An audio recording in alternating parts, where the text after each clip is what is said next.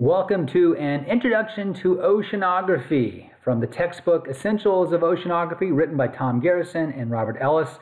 This is the 8th edition of the textbook, brought to you by Cengage Learning. And this lecture is An Ocean World. I'm your professor, Dave Cocchiarella, and we're going to begin a comprehensive study of oceanography, the ocean basins, the composition of ocean water. And it was thought for many centuries that the world was composed of the 7 seas and 7 different ocean basins, the North and South Atlantic, North and South Pacific, the Arctic, the Antarctic, known as the Southern Ocean, and the Indian Ocean. That's all changed now as oceanographers and geographers and even anthropologists understand that it is one world ocean, and that ocean mixes and swirls and interacts on a continuous basis. And we're going to learn lots more about that and how the oceans were formed and how they are changing. But first, the main concepts of Chapter 1 have to do with science and doing good science versus doing bad science. Some of the broader theories of the universe and the formation of the solar system and the planets, oceans, the origins of life, and a few other concepts that we'll get into. This is an oceanography class. It is the science of oceanography, and we'll be covering everything from plate tectonics to the salinity of the ocean. So, in Chapter 1, science is a systematic process of asking questions about the observable world by gathering and then studying information. Science interprets raw information by constructing a general explanation with which the information is compatible. Explanations, which would be theories, may change as our knowledge and powers of observation change. Thus, all scientific understanding is tentative. And this is an important concept when we look at this idea of science, that all of our scientific knowledge is tentative. It's tentative because if new information comes around or we have better abilities to observe the natural world around us, then we have to be able to change our understanding of science. We have to be able to change our theories. So explanations change as our knowledge and our powers of observation change. The universe's observable mass consists mostly of hydrogen. That's right.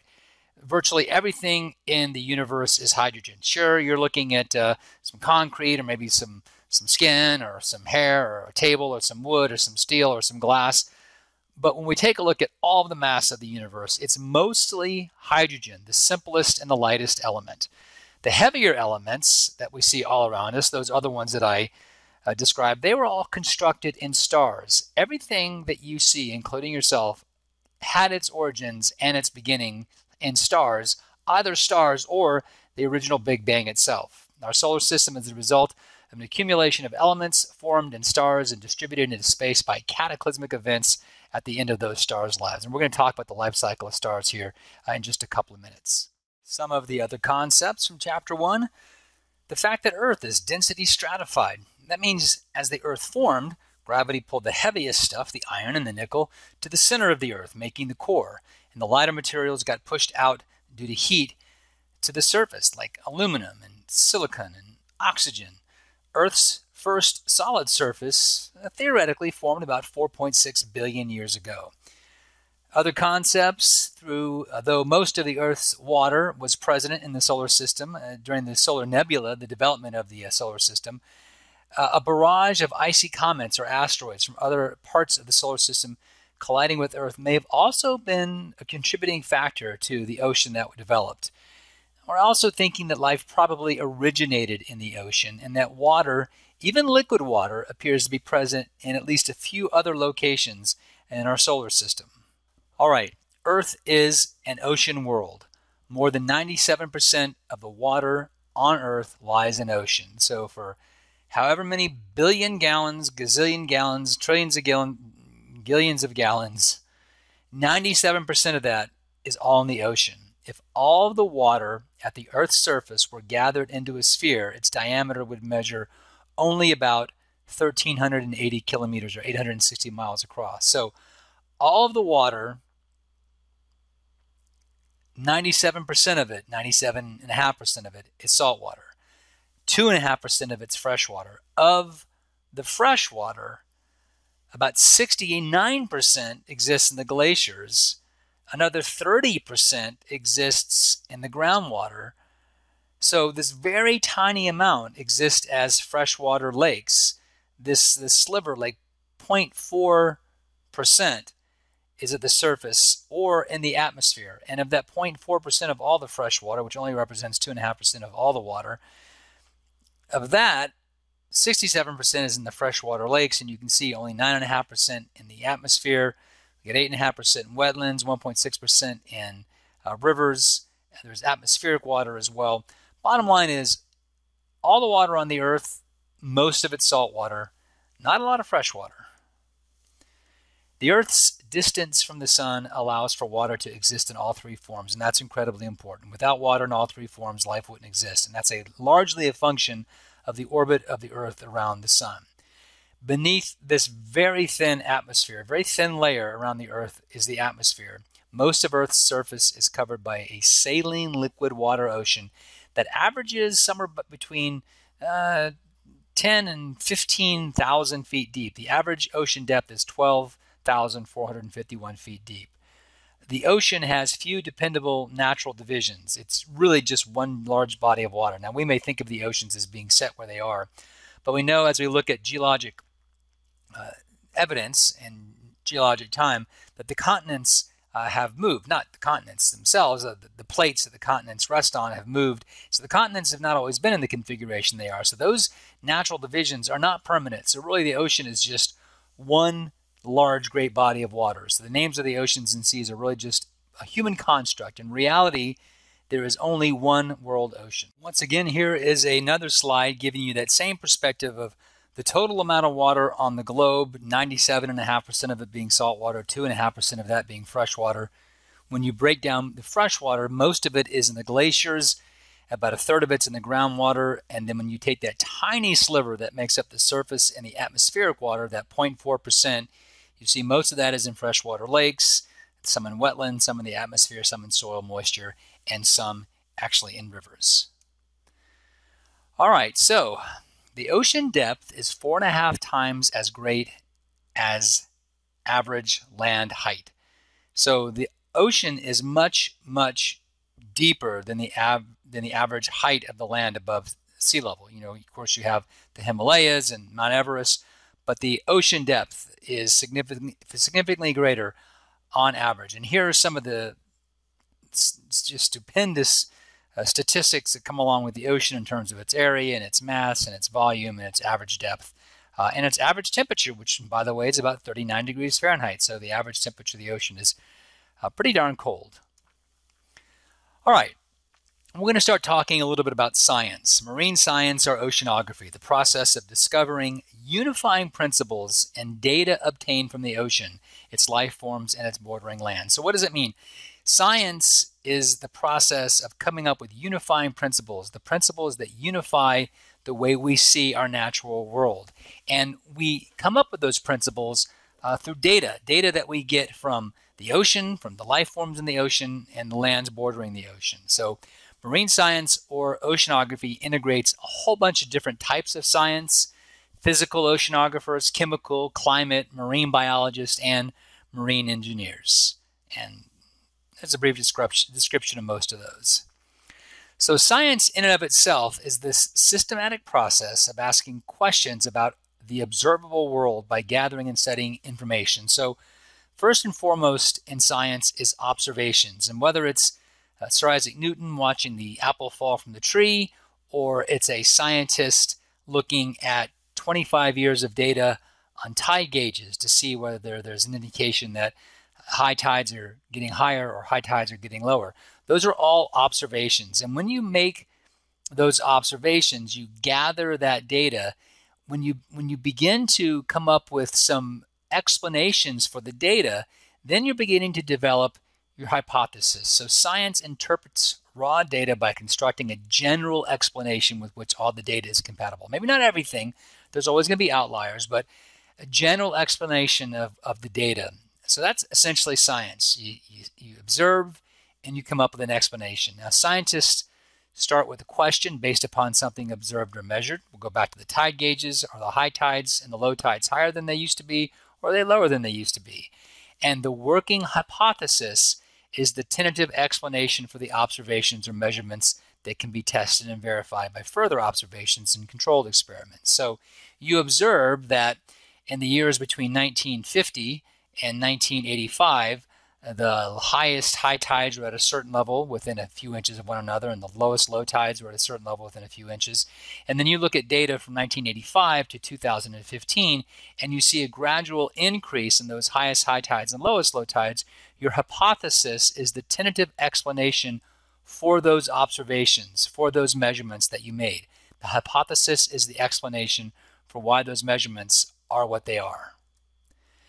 An experiment is a test that simplifies observations in nature or in the laboratory by manipulating or controlling the conditions under which the observations are made. Now, doing experiments with tides is a little more challenging because it's in nature, it's difficult to have a control situation, but many hypotheses can be tested with experimentation. Theory. A hypothesis consistently supported by observation or experiment becomes a theory. So, there is the unifying theory of plate tectonics that tells us that the Earth is made up of a number of large and then smaller plates that are fit together like a jigsaw puzzle that move by one another and slide under one another and run into one another and move away from one another. Lots and lots of observation and lots of experimentation have supported the hypothesis of plate tectonics, and now it's a theory. The Big Bang Theory, which we'll talk about, very, very similar. It was an explanation for an observed phenomenon in the universe, and at first it was scoffed at. In fact, it was laughed at. As a matter of fact, it was called the Big Bang as a joke, making fun of it. Oh, really? The universe was one tiny spot, and then all of a sudden it began to expand. What, like a Big Bang? Well, once more observations and more experimentation came to support that, people started to say, maybe this is something that's true, and now we have a theory. Now, laws are different. Laws become larger constructs that summarize all experimental observations, and laws are things more like gravity, things that are just that are much larger ideas. So a law summarizes observations while a theory provides an explanation for the observations. So a law basically just says what always happens. This always happens. The theory provides the explanation for the observations, for why it happens. And generally, we don't create a whole lot of laws in science. We've come to realize that because we have to be able to change our theories as new observations and new data becomes available, that not every law holds water forever. As hard fast as we may hold it at one time, it may have to change later on. So theories must remain open to change if new data is discovered that may change the theory. Laws are really no longer stated as theories remain open to change. We don't really use laws, we pretty much use theories. And the power of science lies in its ability to operate in reverse, using a theory or law to predict new facts to be observed. Meaning the power of science comes in two things. One, the fact that the theories are open to change. If new observations, new abilities to observe come into play, then theories can change. The other power of science is that once we have a theory or a law, we should be able to predict what's going to happen, just like we can predict that the apple will fall from the tree because of our theories and laws that govern the force of gravity. So curiosity is a question that arises about an event or a situation. Observations, what do we see? What happens? How does it happen? Is there a dependable cause and effect relationship at work? A hypothesis is the tentative explanation to propose that data. Controlled experiments are planned to prove or disprove potential cause and effect relationships. A good hypothesis should be able to predict future occurrences under similar circumstances. It's that ability to work in reverse. If you have a good hypothesis, you should be able to predict what's going to happen. Experiments, again, are tests undertaken in nature or in the laboratory. They permit manipulating and controlling conditions under which observations are made. By controlling them and then let some operating freely, you know if the processes that are operating in the experiment that's running freely are the true processes. The theory is when patterns emerge. If one or more of the relationships hold, the hypothesis becomes a theory, an explanation for the observations that is accepted by almost all researchers. And then a law, theories can evolve into larger constructs. Laws explain events in nature that occur with unvarying uniformity under identical conditions. Laws summarize experimental observations. So one of our big theories explaining how we are or why we are here is the Big Bang Theory. And according to the Big Bang Theory, the universe had its beginning about 13.7 billion years ago. All of the mass and all of the energy, everything that we see around us, everything was concentrated in one minute geometric point at the beginning of space and time. There was no space, there was no time. When that minute, hyper-dense point, geometric point of all mass and all energy and all space and time began to expand, the universe began, and that is the Big Bang. Now, we don't know what initiated the expansion, but we do know that the universe is continuing to expand today. As a matter of fact, the observations that we make of the universe expanding is actually how we develop the theory of the Big Bang.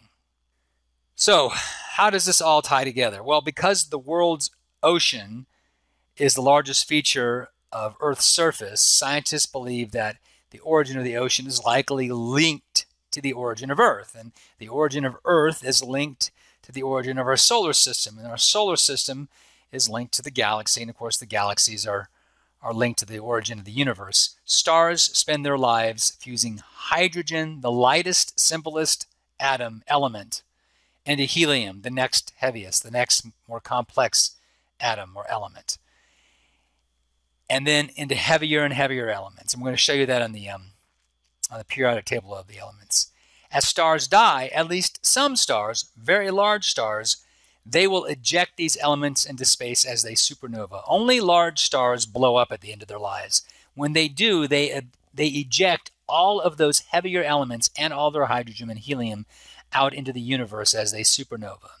So the sun and the planets, our sun and our planets, and all the other suns and planets, or I should say stars and planets and other solar systems, condense from clouds of dust and gas and enriched elements that are the remnants of long ago exploded stars. So if we take that backwards, a star lives its life cycle, it supernovas. During its life cycle, it has taken hydrogen and fused it into helium. That's the nuclear reaction. That's nuclear fusion. That releases heat and light.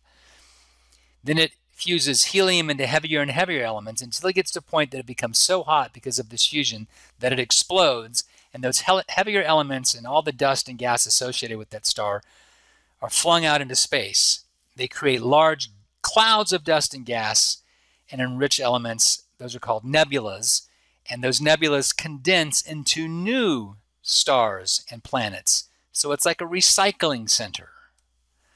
So our solar system is about halfway out from the center of one of the spiral arms of the galaxy. So what you're looking at is the Milky Way galaxy.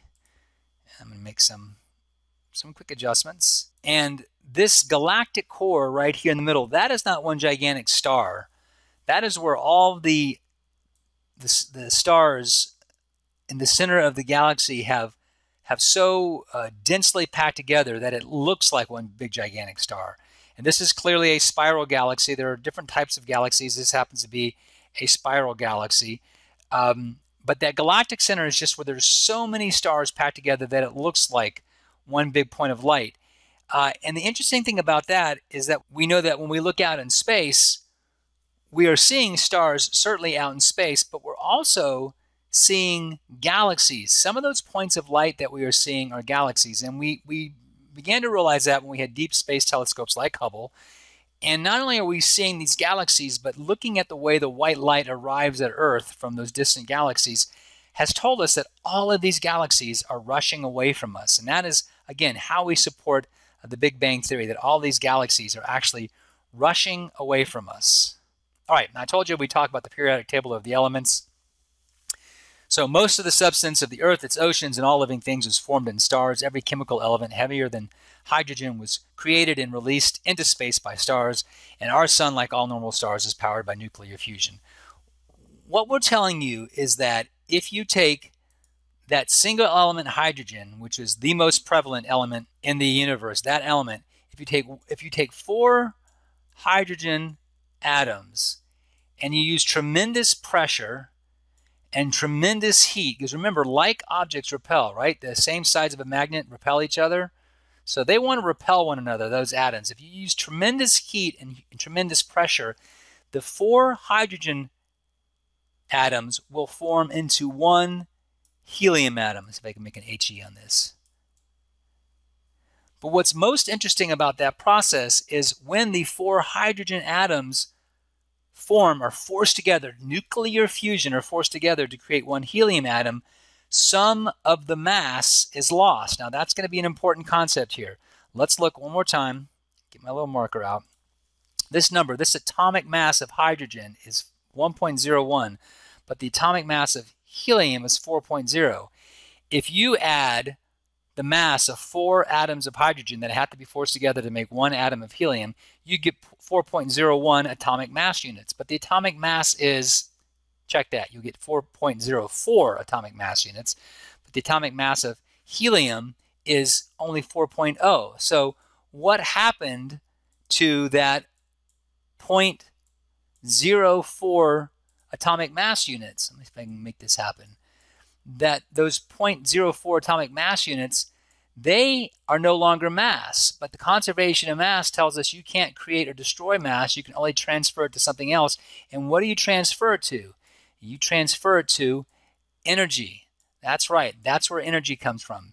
Not the destruction of mass, but the transformation of mass in a nuclear furnace into energy. That is where we get the most famous formula in science, E, terrible E, but E equals MC, MC, okay, that's getting bad, squared, where C is the speed of light squared, so it goes away. And what that tells us is then energy essentially, not quite equals, but energy essentially equals, so I'll make a squiggly equal sign, mass.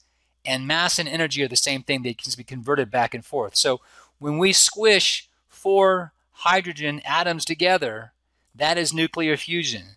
What results is 1 helium atom, and that 0.01 mass units of each hydrogen atom that's lost. It's not lost, it's mass turning into energy. And what that energy is the radiant energy of the sun, the radiation that comes off the sun, the heat and the light and the gamma rays and the X-rays and the ultraviolet rays and the infrared rays. That is that energy that mass is converted into. So our sun and all stars are simply just gigantic nuclear fusion furnaces, nuclear fusion engines. They are fusing light elements into heavier elements. And in the end, hydrogen is fused to helium. Helium then with hydrogen is fused into lithium. All 3 of those are fused into beryllium. And then eventually, if you get a big enough star, you begin to fuse them into boron, which is a super heavy element, 10 times heavier than hydrogen. And if you get a massive star, maybe you begin to fuse it into carbon. But the heat released from that reaction is so gigantic, so tremendous, that stars, it just can't, there's not enough pressure and heat to fuse it into a heavier element. And it takes a supernova, all of the other elements above carbon, all the other elements are created in supernovas, exploding stars, and then flung out into the universe to eventually collect in nebula and gases and eventually become the next solar nebula or the next star. So this is the solar nebula theory. I realize this print's probably way too small to see, certainly too small for me, but you have your exploded supernova somewhere. This is the gas, the nebula out in the universe, and then gravity begins to pull more and more of that gas and dust and enriched elements to the center, and it begins to spin around it. And as that gas and dust begins to compact toward the center, pressure from gravity and friction from the stuff rubbing against itself, it gets hotter and higher pressure, and eventually the first hydrogen atoms are fused into helium atoms. And when that happens, the sun literally turns itself on, and the radiant energy that goes out from the sun literally blows all the light elements and all the light dust out of the solar system, and all that's left is the chunks that at the same time spinning around the sun accrete or grow together into the planets that we have, the inner planets being the heaviest, closest to the sun, the terrestrial planets, and the gas giants being much further away. And evidence on Earth and on the moon and in meteorites that we've brought back tells us that this happened 4.6 billion years ago. So the planet building process The accretion of planets occurs when small particles clump into larger masses. In 2006, the International Astronomical Unit defined a celestial body that is in orbit around the sun and has sufficient mass for self-gravity to overcome rigid bodily forces so that it assumes a hydrostatic equilibrium, and that has cleared its neighborhood in its orbit. It's cleared all the debris out of its orbit. That can be considered a planet. So what does that mean?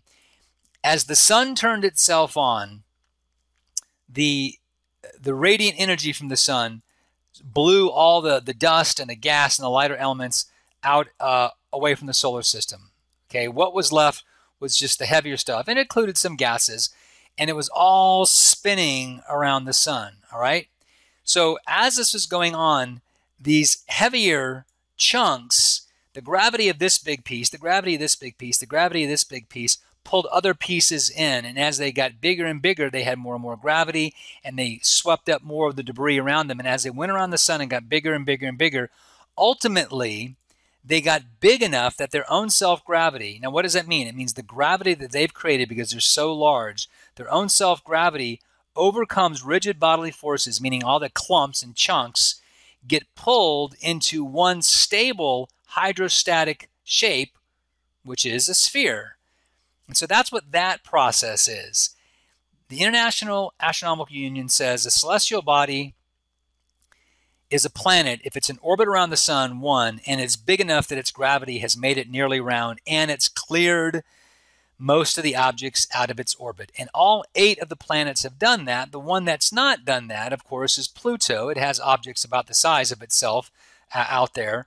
Pluto does. And it's also not quite in the right orbit around the sun. It's not in the same type of orbit as all the other planets. So Pluto is no longer a planet. So young Earth was probably homogeneous, all the same stuff. It was created as it grew, flying around the sun, banging into other materials, gravity holding those materials together. It got bigger and bigger and bigger until its self-gravity made it round, but it was just a big blob and chunk of the same stuff.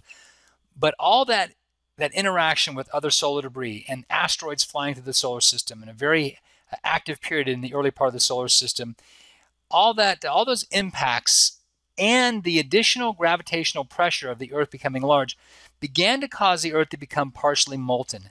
Then, in that partially molten state, the gravity pulled those heavier elements, the iron and nickel, to the center.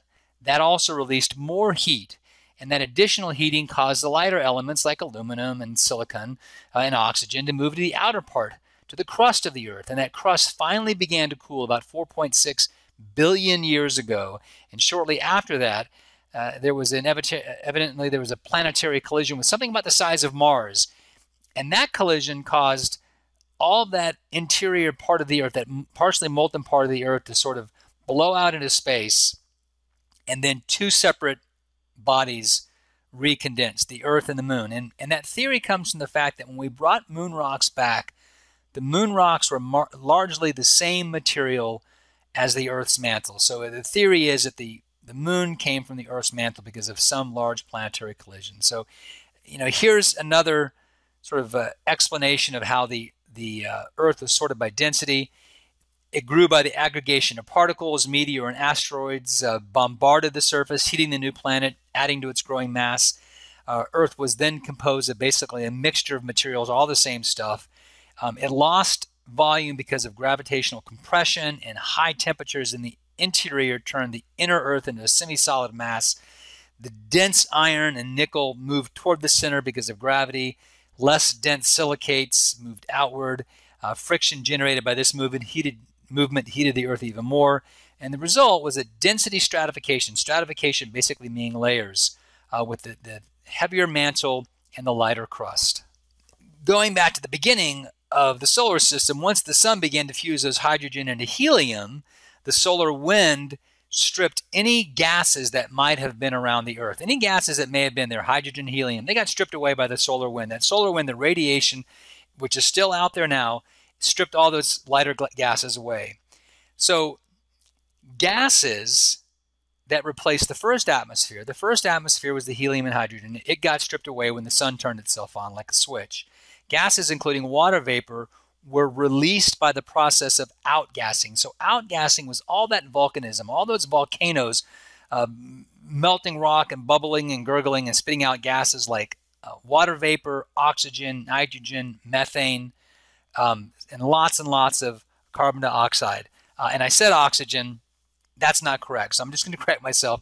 Outgassing produced water vapor, carbon dioxide, methane, and nitrogen. There was no free oxygen at the beginning.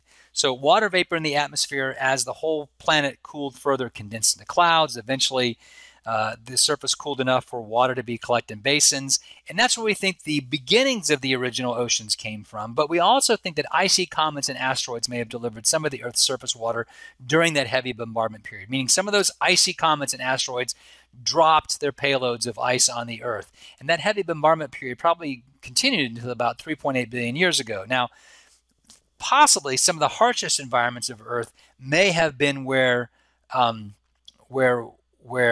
of the origins of life in that water came from. All right, Earth's first atmosphere 4.6 billion years ago was mostly hydrogen and helium, lighter elements, two of the most abundant elements in the atmosphere at the time, and two of the most abundant elements in the universe. They couldn't be held by Earth's gravity, and they escaped into space because of the solar wind. The second atmosphere formed through the process of outgassing 4.4 to 4.0 billion years ago.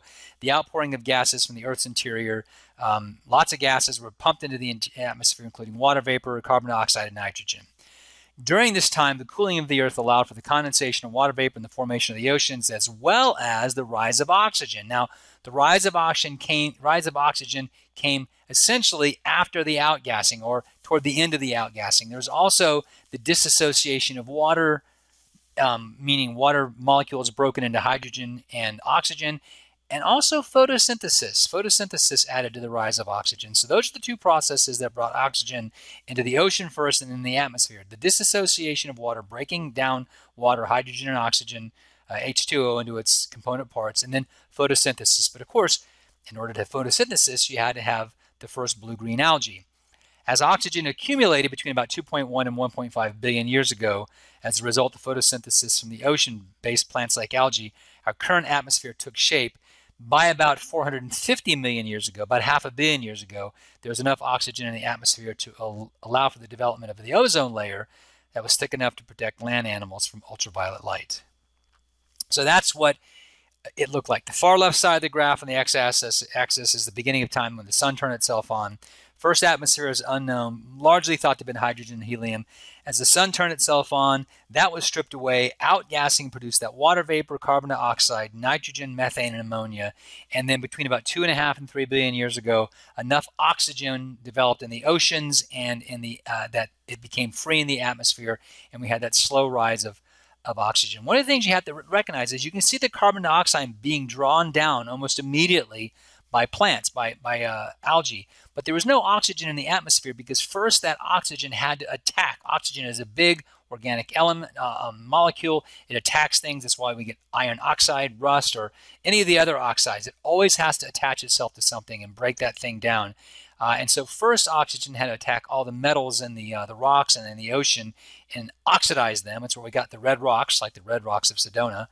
And then oxygen began to develop in the atmosphere. So the rise of oxygen was really quite an important event in the world's history. We went from no oxygen to oxygen attacking iron, leaving vast amounts of rust and then red rocks. And then it moved into the atmosphere. And more important than moving into the atmosphere that we could breathe it was the fact that it created this layer around the Earth that shielded the Earth from ultraviolet radiation, because the oxygen O2 formed oxygen O3, which is ozone, and that ozone blocked out the infrared radiation, the ultraviolet light. Not the infrared, but the ultraviolet. And that ultraviolet light, had it not been blocked, nothing could have ever lived on land. No plants, no animals could have ever lived on land. Because of the ozone layer, we can. So this is some of the fossils from Australia from 3.5 billion years ago. That's some of the fossilization that we found. Pretty cool stuff, I think. If anyone ever tells you the climate on the Earth isn't changing, you can just know that the climate has always changed. 4 billion years ago, we had hydrogen and helium. Then we had carbon dioxide and methane and nitrogen, and then blue-green algae showed up, and first they ate all the iron, and then the oxygen ate all the iron, and then the oxygen got out in the atmosphere. It protected the Earth from the ultraviolet, and it's just been one constant change. So What's going to happen to our sun? It was 4.8 billion years ago that it started. Theoretically, in about 5 billion years, it's going to die. It's going to continue to get hotter and hotter as it fuses heavier and heavier elements, those heavier elements releasing more and more energy. And eventually, it'll get so hot, it'll begin to expand, and it will likely expand to about the orbit of Earth when it becomes a red giant. It's not expected to supernova, not big enough to supernova, but it would get to a red giant phase and then would likely collapse upon itself because the weight of its mass will become create more gravity than the outward pressure of the heat would have. It will collapse upon itself, becoming a white dwarf, and then eventually go dark, becoming a black dwarf. But not a good prospect for planet Earth in that last billion years. All right, so here's the timeline of Earth. We'll go back to 13 billion years ago with the Big Bang. The solar nebula begins about 5.5 billion years ago. Earth forms about 4.6 billion years ago. 4.2 billion, you get the ocean. Oldest rocks about 3.8. That's when the surface cooled enough. First evidence of light about 3.6. Rise of oxygen about 2 billion years ago. Atmosphere reaches a steady state about 0.8 billion years ago. About 800 million years ago, you get the first animals. Then the first fish about 500 million. Then the first, Pangea begins to break apart around 220, 210 billion years ago. About 66 million years ago, at the end of the dinosaurs dying allowed the mammals to rise. We wouldn't be here if it wasn't for that. I'm not so sure about that 3 million on humans. I think we're thinking more closer to 7 million now. And here we are today. 3.5 billion years from now, the sun's output will be too low for liquid water ocean. And then eventually the sun will basically expand and destroy itself. All right, so back to the ocean. What do you need for an ocean world? You need a nearly circular orbit with a distance from the star providing the appropriate temperature for there to be a range of water, frozen, liquid, and gas. It's got to be a single star, which is not typical. Most solar systems are binary systems, 2 stars. It has to have a fairly regular orbit like the one we have, nearly circular, and a fairly narrow seasonal range, which we have. The materials that accrete to form the planet must have water and solid material to form a crust, and the planet must be large enough to produce gravity to hold the water on its surface. Are there other bodies of that have water? Well, Europa, one of the moons of Jupiter, appears to have ice, and the planetary pull of Jupiter being so great that it actually twists the inside of this planet to keep it warm enough to keep liquid water underneath the surface, although the surface appears to be just ice. But that's one body that appears to have liquid water on it. Mars appears as though it has had at different times liquid water on it and solid water as well. And of course, there's the moon. All right, so it was 1998. Ice was discovered on the moon's south pole.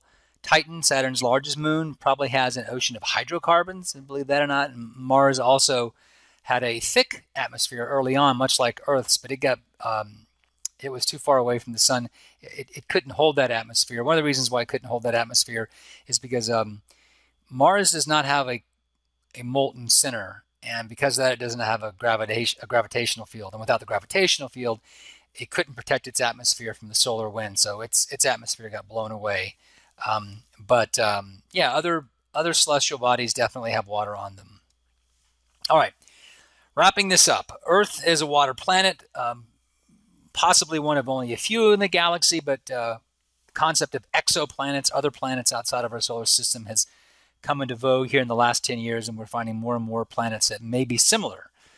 The ocean covers a big chunk of the Earth's surface, and it dominates the Earth. The average depth again is 4.5 times the average height of the continents above sea level, and life almost certainly evolved in the ocean.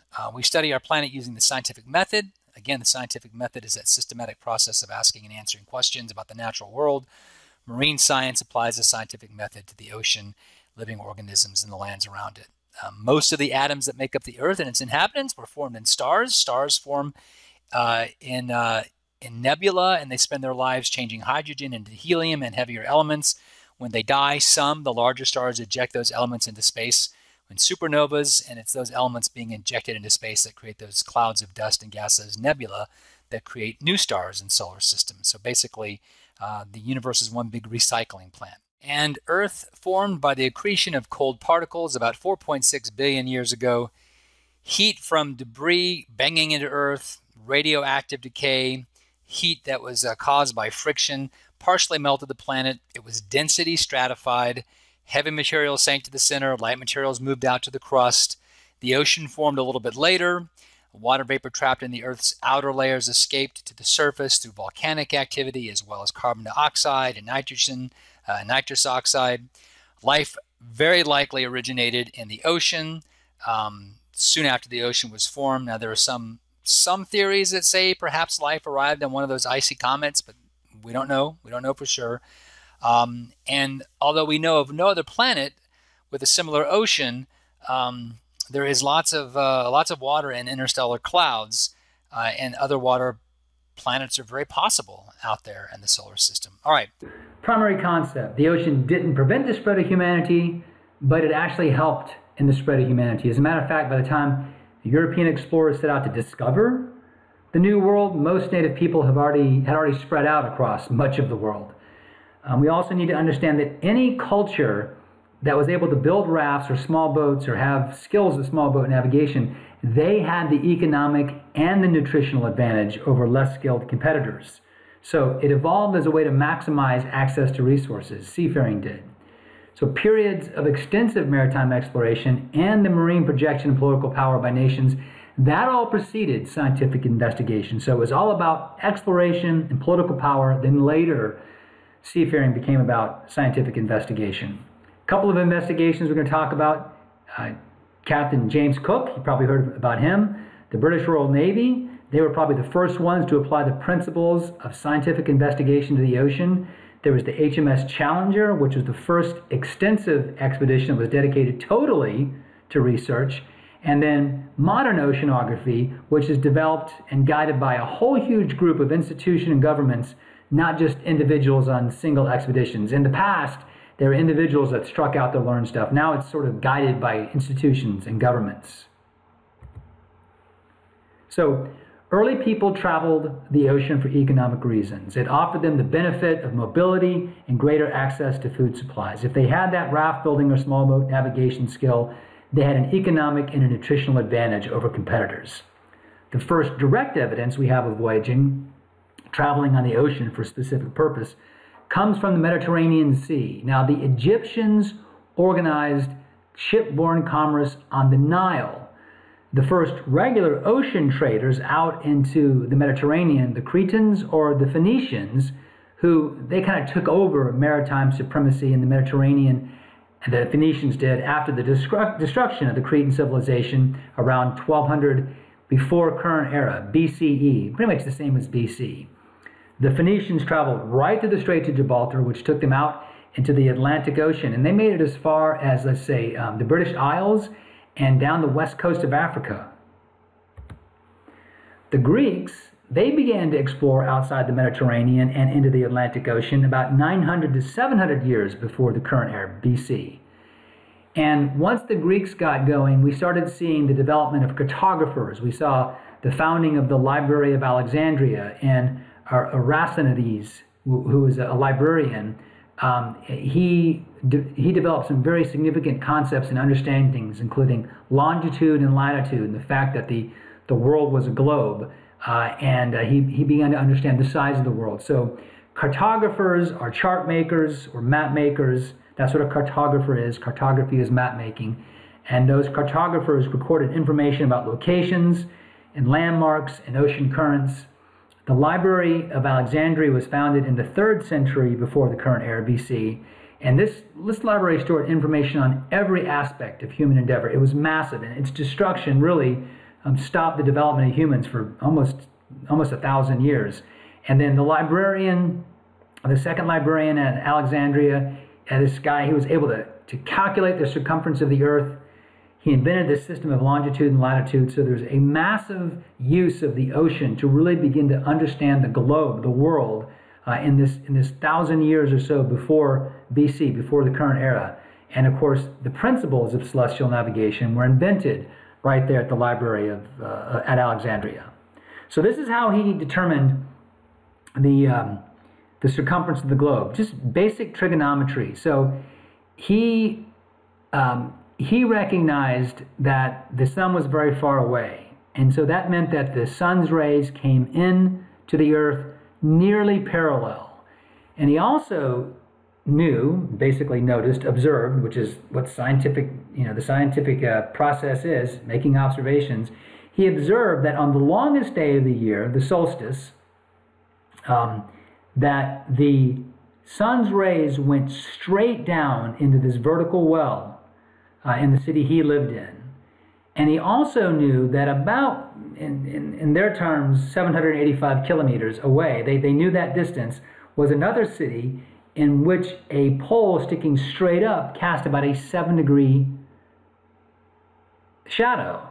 And so if you use basic trigonometry, if you draw a straight line down the well to the center of the earth, and another straight line parallel to that, that 7-degree angle and that shadow being cast in that pole, if you use the concept of opposite angles that cross over two parallel lines, opposite angles are equal, then you know that there's a 7-degree angle between the well and that pole. And that 7-degree angle is about 1/50th of a circle. So you know the distance from the well to the pole is 1/50th of a circle, or 1/50th of the circumference of the earth. And back in 230 BCE, he was able to determine the circumference of the earth within about 8% of its true value. This is just an amazing example of the knowledge that was kept at the Library of Alexandria. And again, most of it having been developed through maritime exploration. In 220 BC, this was the world, according to the Library at Alexandria. And you can see there are actual lines crossing the map, north to south and east to west. Those are the beginnings of the lines of latitude, the lines that go from east to west, and the lines of longitude, the lines that go from north to south. And in this chart, and you can actually even see just how well they understood the general shapes of the continents. You can see Italy and Spain, you can see where the British Isles are, Africa is known as Libya, and then Arabia, and then India, all pretty good understanding of the actual shapes and even the distances. But these lines of longitude and latitude were put through cities and important locations, and they weren't evenly spaced out as the lines of latitude and longitude are now. And they put Alexandria at the mouth of the Nile right there in the center. So let's talk a little bit about latitude and longitude. Lines of latitude and longitude are the imaginary lines that we draw on the globe to allow us to pinpoint a location on the globe. Lines of latitude are parallel to the equator, and they run from east to west, but they are stacked from north to south, and you can see that on the far left. The 0 line of latitude is the equator. 30 degrees north latitude is a 30-degree angle running from the equator to the center of the earth, and from a point near Jacksonville, Florida, to the center of the earth. And then 60 degrees is further north, and of course the North Pole is at 90 degrees. Those are lines of latitude. They are parallel to one another, and they run from north to south. The lines themselves go around the world, east to west, west to east, and they are stacked from north to south. Longitude is a little bit of a different beast. When you're trying to decide what's going to be the 0 line of latitude, it's pretty easy to do. You use the center of the earth right there in the middle. That'll be the 0 line. So that's the equator. But how do you come up with the 0 or the prime meridian? Lines of longitude are sometimes called meridians. How do you come up with that prime meridian, that 0 line? Where do you put it? So back in the time when these decisions were being made, England was the powerhouse in the world, and so the decision was made to make that prime meridian run through England. And the city of choice was the city of Greenwich. So that's where the concept of Greenwich Mean Time comes from. Greenwich Mean Time, or the prime meridian. That is where the 0-degree longitude line is. And the lines of longitude go around the world from north to south, and they're stacked from east to west. And as you go west from Greenwich, you're in the western hemisphere. As you go east from Greenwich, you're in the eastern hemisphere. That's how the United States is a western culture. Anything west of Greenwich is in the western hemisphere, and it goes around 180 degrees. 10 degrees west longitude, 20, 30, 40, 60 degrees west longitude, all the way around to the backside of the globe in the Pacific Ocean, where it's the 180 degree west longitude, and then it starts from 0 at Greenwich Mean and goes east as well, 10, 20, 30, 40, 50 degrees east longitude. And the thing about the longitude lines is they converge at the poles, so they are not parallel to one another. The Polynesian Triangle is this concept of how the original peoples moved across the Pacific Ocean. And the ancestors of the actual Polynesians, who we think inhabited the Hawaiian Islands, theoretically spread from Southeast Asia or Indonesia to the east, to New Guinea, and then the Philippines, and they had done that by about 20,000 years ago. But the mid-Pacific Islands, a little further out, they had been colonized about 2,500 years ago. And that would happen through this huge movement of what we refer to as a Polynesian Triangle. And if you look at this Polynesian Triangle, it's bisected by the equator. And north and south of the equator, the trade winds blow from the east, northeast trade winds, southeast trade winds, which means the prevailing winds across this section of the massive Pacific Ocean are from east to west. And so the theory of the Polynesian colonization is that the original inhabitants of Southeast Asia and the New Guinea area, they would sail into the wind until they ran into an island. But if they got to a point where they did run into an island and they were running out of food and water, then they would just simply turn around and let the prevailing trade winds blow them back to their original location. But this is the theory as to how the original indigenous people spread from Southeast Asia and spread to the east across the Pacific Ocean. And this also includes those that went all the way over to Easter Island and, of course, the Hawaiian Islands. Here's an example of a Viking ship from about 900 AD. And basically, this is a reconstruction. The painting is a reconstruction from a ship that was found at the bottom of a Norwegian fort back in 1880. And it's just a very standard setup for an ocean-going vehicle. But the Norwegians, or I should say the Vikings, had tremendous success in their era in conquest, and because they had an understanding and ideas about seafaring and shipbuilding. The Chinese were the first to invent an actual compass, which is what you can see in the lower left, and that was used to point them to true north. And they used that to have some idea where they're going and which direction they were going. They also, the Chinese, were able to develop the central rudder and watertight compartments and sails. And not only sails, but multiple masted ships. And their mastery of seafaring techniques and shipbuilding allowed the Chinese to be massively wealthy and really spread their civilization across much of Asia and the Western Pacific.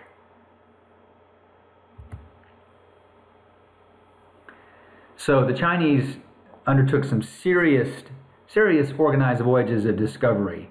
And in the 1400s, early 1400s, they moved into the Indian Ocean through Indonesia and then off to the tip of Africa.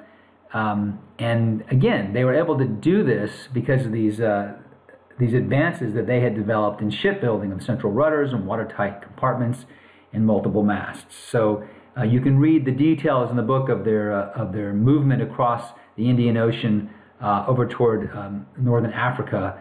But again, it was a significant event, and it really allowed them to garner tremendous amounts of wealth.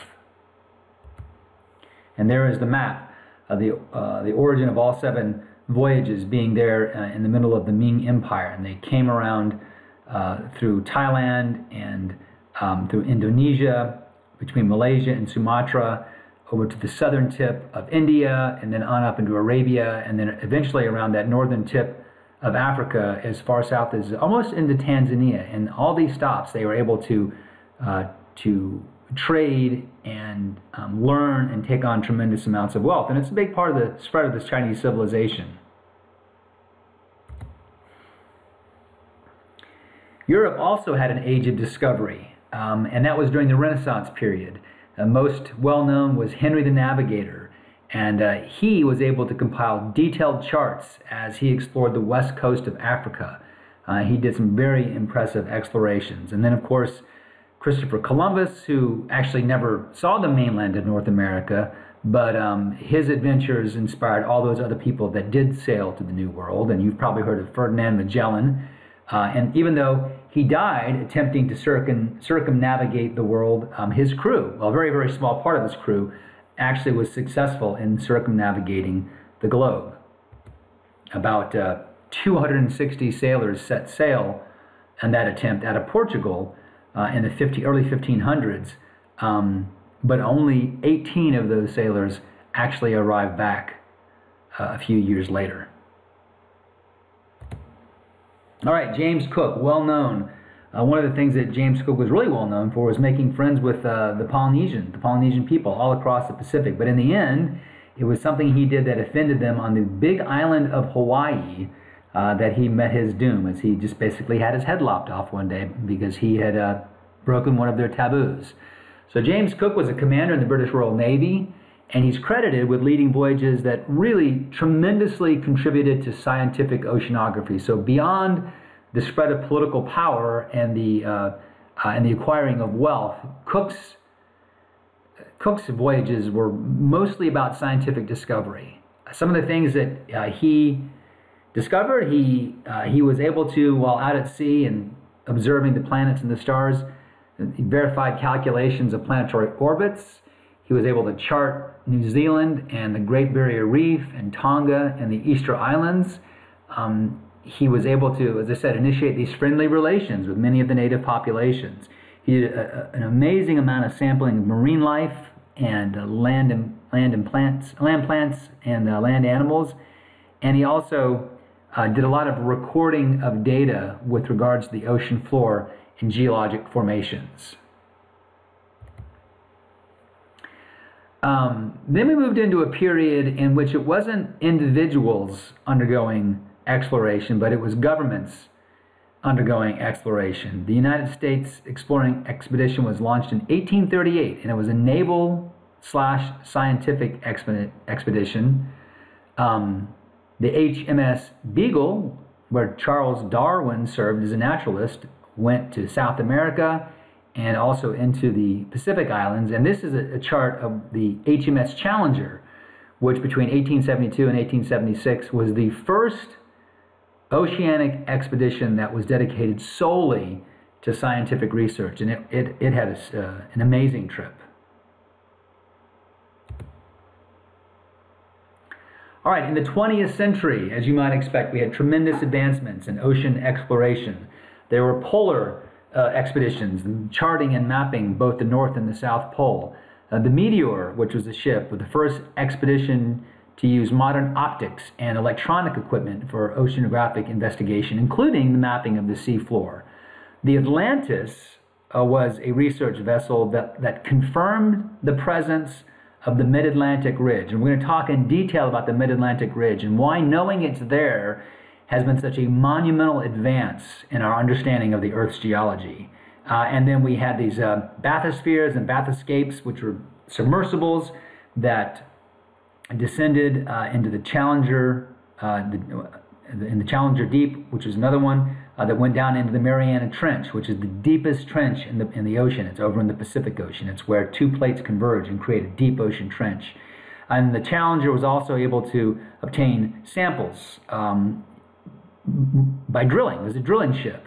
And the samples that that drilling ship pulled up also able to provide some confirming evidence for this concept of seafloor spreading. The mid-ocean or the mid-Atlantic Ridge is where the seafloor is spreading, and the Challenger was able to drill and get the evidence of seafloor spreading. So massive advancements in ocean exploration occurred in the 20th century.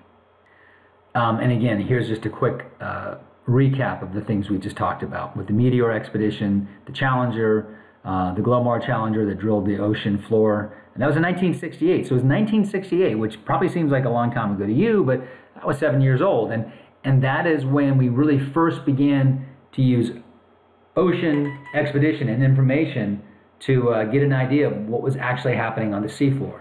So briefly, we'll talk a little bit about some of the technology used in the 20th century to make these advancements. The first being the echo sounder, the ability to map the ocean floor using sound waves. And the fact that the sound waves, if emanated from the ship pointing straight down, they're going to bounce off the seafloor and travel back up to the ship. And if the ship has a listening device, it can determine the time that it takes the echo to travel from the ship to the seafloor and back up, and you can get the depth of the ocean using that technology, beaming sound waves to the bottom and measuring the time required for the sound wave to bounce back to the ship.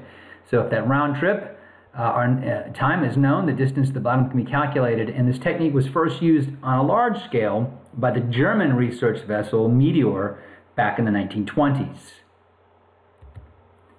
Some institutions that have come to be that basically oversee the large-scale complex research projects, and some of these that you've likely heard of, like Woods Hole Oceanographic Institute, the Scripps Institution of Oceanography, and then Lamont Doherty Earth Observatory of Columbia University, all major institutions that have hundreds of millions, if not billions, in research dollars in play almost at any given time to try and allow us to know more about the ocean world. There's also NASA, National Aeronautic and Space Administration. There is also NOAA, the National Oceanic and Atmospheric Administration, and NASA was instrumental in launching, of course, those first oceanographic satellites that gave us an understanding of wave heights, sea surface temperatures, sea surface heights themselves, sea level changes. Satellite altimetry can give us very, very exact data on wave heights and the sea level heights and sea surface temperatures, and all these things help us understand, again, maybe the impact of warming on the Earth, or what's going on with El Nino, and then, of course, also what's happening with ocean waves. And then NOAA was instrumental in creating some of the robotic devices that have been used in undersea exploration.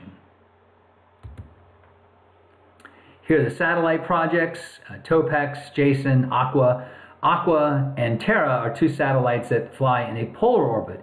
And you can basically, if you're to Google Aqua satellite, you can get a daily group of pictures taken by those polar orbiting satellites. And what's different about polar orbiting satellites from the geosynchronous orbiting satellites that they use for weather and the GPS satellites for global positioning is those polar orbiting satellites orbit at a much, much lower altitude. And so the pictures are very high definition, very, very interesting, something you may actually want to take a look at sometime.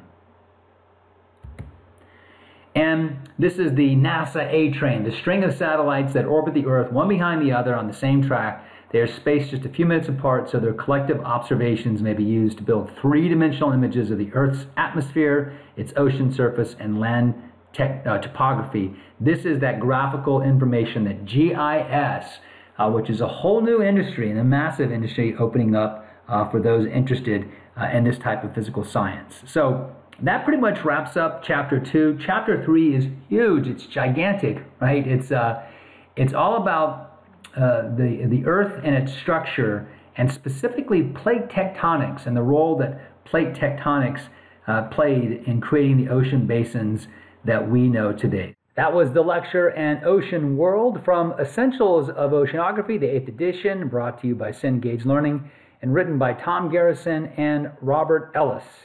I'm Dave Cocchiarella, and we're going to continue with our study of oceanography, taking a look at plate tectonics and then getting into the ocean floor itself.